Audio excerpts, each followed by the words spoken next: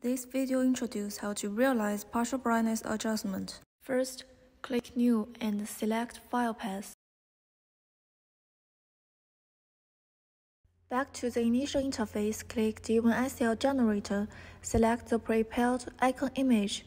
Click Generate ICL, select the D1 set folder, name it 48 and click Save.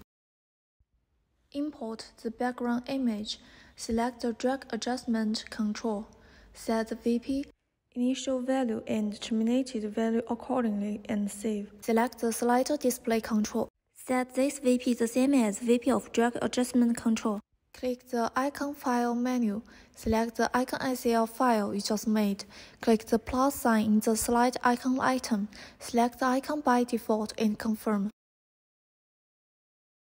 Click the brightness control and place it. Set VP as mentioned before. When the settings are done, click Generate. Copy the D1 set folder in preset directory to the SD card. Put the SD card into the screen slot and power it up. The screen shows that the demo is being burned. See that the burning is finished. Pull out the SD card and repower it.